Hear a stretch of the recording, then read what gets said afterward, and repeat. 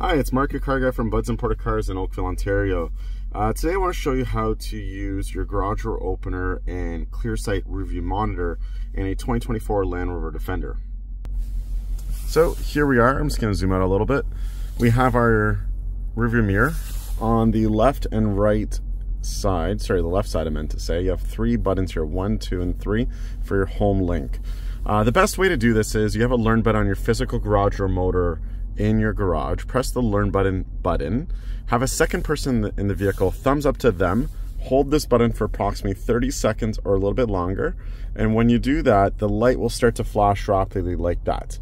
Once the light slows down, let go, and essentially your garage door opener is now hooked up, and you can do a total of 3. Now for the Clearsight rearview monitor, really cool. If someone's sitting back there and their head's obstructing the view, what you do is you pull this flap forward, and you have a digital review monitor right there. Now, a lot of people like to lower the brightness. So what you do is you press that button there and go down and lower the brightness. I'm gonna close the glass roof because I have a glare here. But you can lower the brightness down,